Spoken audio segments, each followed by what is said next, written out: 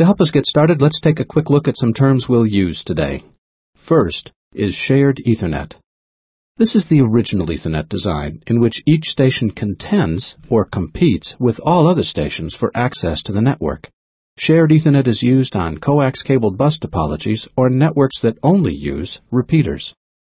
The next term is switched Ethernet. This is a type of Ethernet network in which each computer has its own separate dedicated segment. Most Ethernet networks today are switched.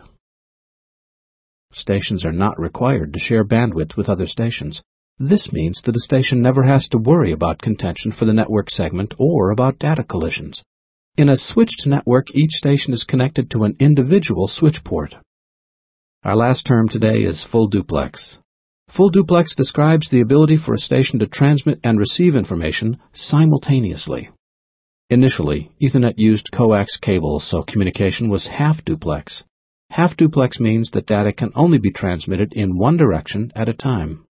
With the use of twisted pair and fiber optic cables, separate transmit and receive channels are available. When using these media types in a switched Ethernet network, full duplex operation is available.